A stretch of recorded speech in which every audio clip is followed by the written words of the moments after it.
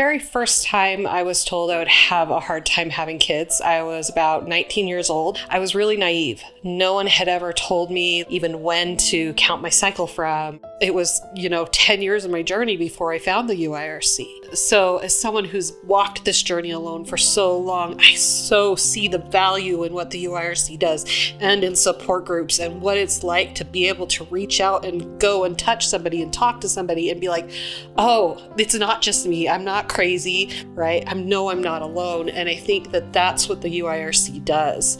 I attended support group for a full year before I became a leader, and I get the privilege of standing beside these people that are walking through some of the hardest times in their lives, and to see that strength and to see that courage and to walk with them in that space is something that in my mind is sacred.